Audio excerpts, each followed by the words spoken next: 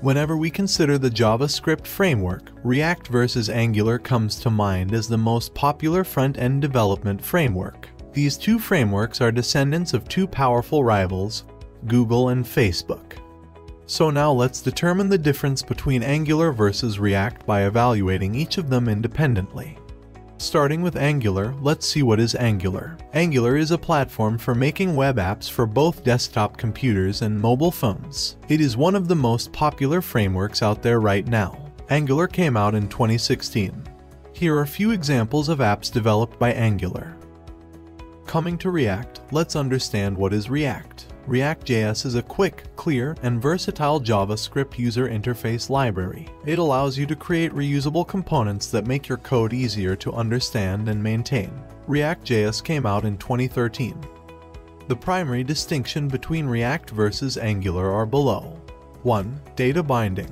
Angular facilitates both one-way and two-way data binding. React only supports one-way data binding. 2. UI components. Angular has a variety of material design components that simplify UI setup. Community developed UI tools give an extensive selection of UI components in React.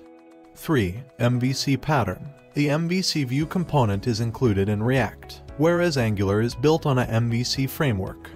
4. Dependency injection. Angular supports dependency injection, whereas React does not completely support dependency injection. Let's see some reasons to choose React over Angular.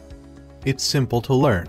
React is easy to learn because it is a fairly straightforward library. Unlike Angular, this tool is not complicated when you have exceptional JavaScript abilities, and it has solid community backing. React's robust community support is one of the primary reasons you should use it for front-end development. And now coming to some reasons to choose Angular over React. It's powered by Google. Google's assistance is one of the most significant benefits of Angular. Google provides long-term support. Modular structure, components, directives, pipelines, and services are all organized into containers by Angular.